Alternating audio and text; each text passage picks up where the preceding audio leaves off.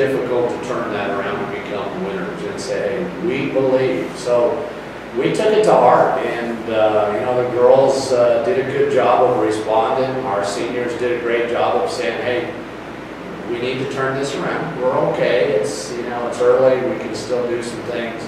And really, the last 4 innings of the third game, we really started to come together. We started to put some things, people in the right places. In the last 2 games, we played very well. We really did. We still made some mistakes that cost us, but we hung in there, and we really became the team that I hope is going to be there. You know, we've made some adjustments. Our freshman pitchers struggled, but they rebounded. Mackenzie Surface rebounded very well in that second game, and she did a good job. So, you know, we can get back to the drawing board now. That's the key component. We're going to get on the field hopefully tomorrow. It's still a little wet. And now we'll get a chance to do those intersports. We'll get a chance to try and figure out who's going to play in the right position to give our pitchers some time to be able to throw off here. So it's a win-win situation from that standpoint, but it was pretty hectic.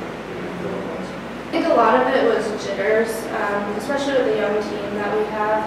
I mean, half our team is freshmen. You know, yeah, we had games in the fall, but it wasn't as high intensity as this past weekend was. And I think once we got to see a lot more live pitching, we've been inside and outside and back and forth, and it does take a toll on us with our eyes and everything. It's totally different being outside versus inside, and seeing the ball off the dirt instead of off the turf. And so I think for what we had to work with, we did okay, and we just kept making steps forward. Yeah, definitely.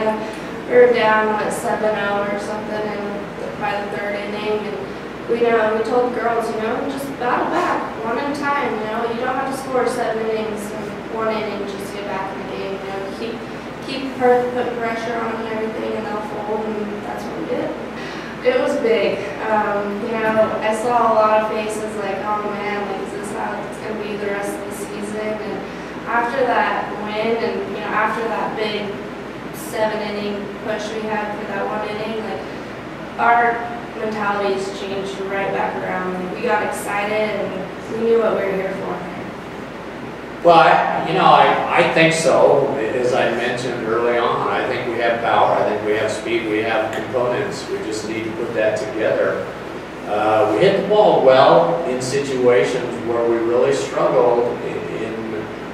We were trying to hit an 8-run homer with nobody on base.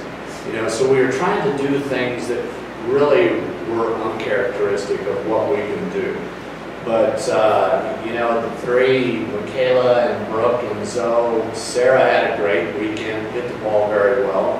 If we can get everybody kind of clicking, get maybe a tie back, and, you know, the other girls responded well. We had 2 or 3 freshmen, and I tell you what, I'm really excited about their capability to take on a new position and help us out. And I think Mick hit it on the nose. The fact that that last game got us back to where we wanted to be, because it could have been a long ride home. It could have been a situation where we're really second guessing ourselves. I mean, you could hear everybody talking. I thought CMU was going to be pretty good.